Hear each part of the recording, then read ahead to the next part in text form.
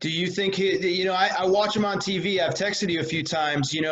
He's doing the TV stuff with Fox. I have no affiliation with Fox TV, so I don't know how much he is or isn't enjoying it.